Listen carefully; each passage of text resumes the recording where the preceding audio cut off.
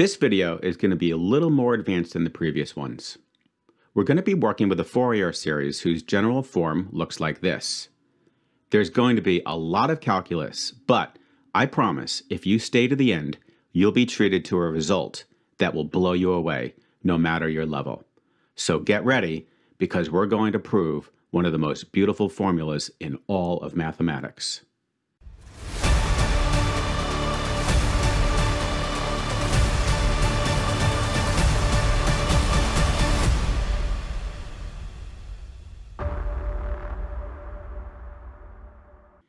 If you're familiar with the Fourier series, then you know it's similar to a Taylor series approximation, only the Fourier series uses sines and cosines rather than polynomials.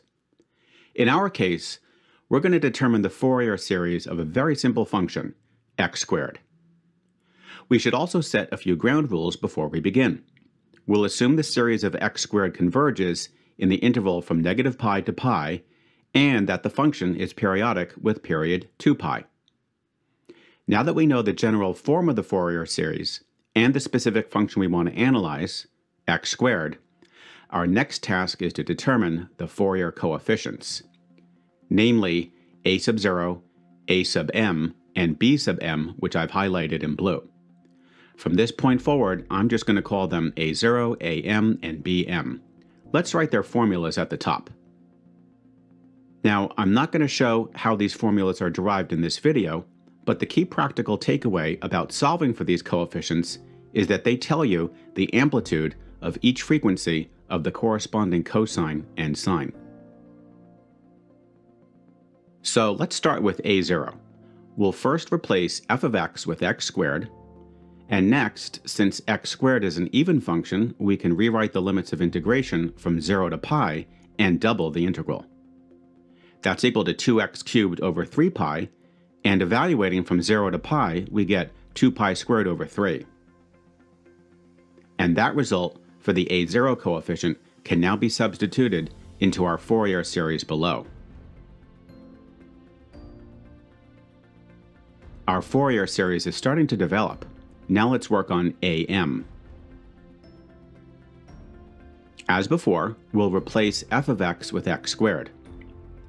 Notice that x squared times cosine mx requires integration by parts.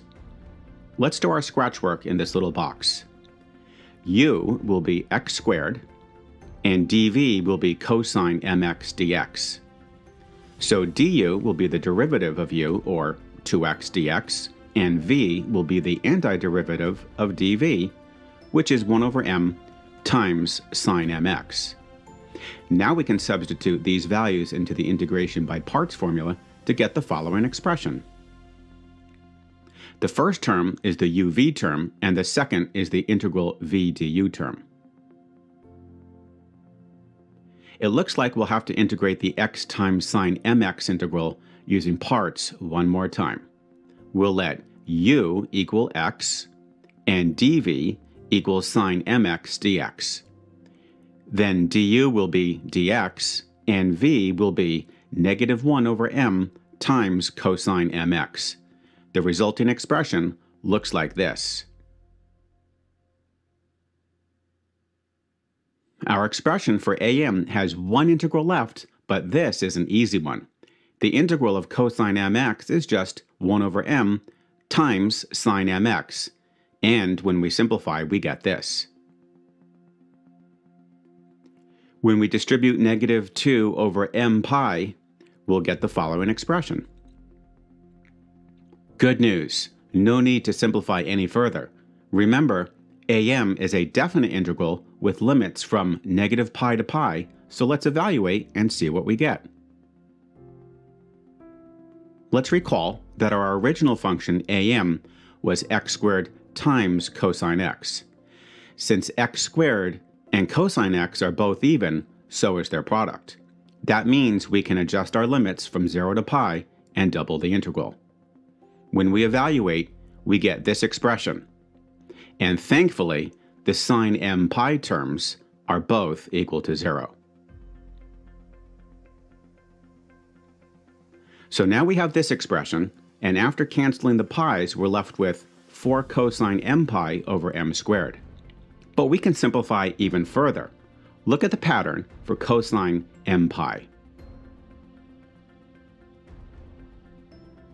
It's equal to -1 for odd m and +1 for even m. That means we don't even need cosine in our am expression. -1 to the m will do the trick. And that leaves us with our final expression for am.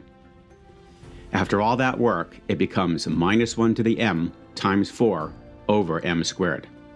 Let's plug it into our Fourier series below.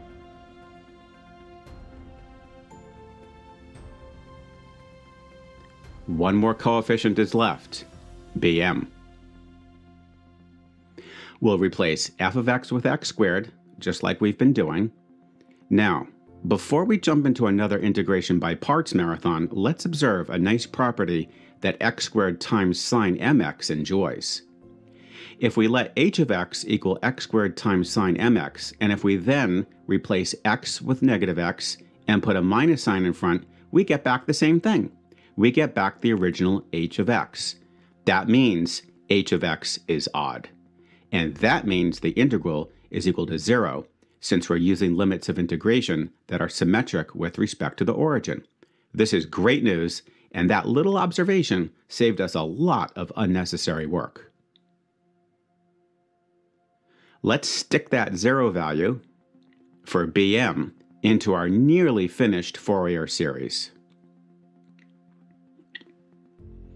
And here it is. This is the Fourier series for x squared. Now, before we get to the main event, let's take a moment to visually appreciate what a beautiful job the Fourier series does in approximating x squared. I have x squared displayed and graphed in red. That's the function which we took the Fourier series of over the interval from -pi to pi. Now in blue, I have the Fourier series that we derived for x squared. We're actually showing just one term of the series, and already it doesn't do a bad job matching up with x squared, does it? But now watch the short animation as we add more and more terms.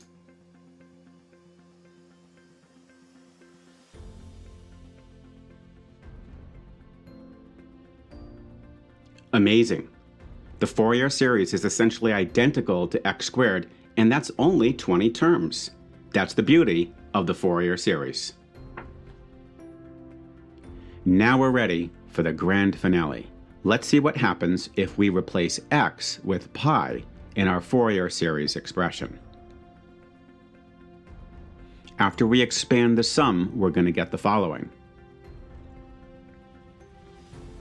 And after simplifying all the powers of -1 and the cosine expressions, which are basically equal to -1 for odd multiples of pi and +1 for even multiples of pi, we're left with this. Let's factor out the 4.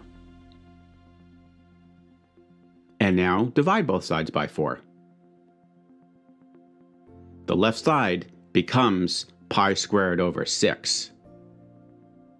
And look what we're left with, one of the most famous series in all of mathematics. Can you believe that we showed that the sum of the reciprocals of the squares of all the natural numbers from 1 to infinity is just pi squared over 6? It's like the Mona Lisa of mathematics. This, of course, is the solution to the famous Basel problem first proved by the great Leonhard Euler in 1734. I hope you enjoyed this video. If you did, please give it a like and consider subscribing. Also, I'd love to get your feedback in the comments. Thanks for watching, and see you soon.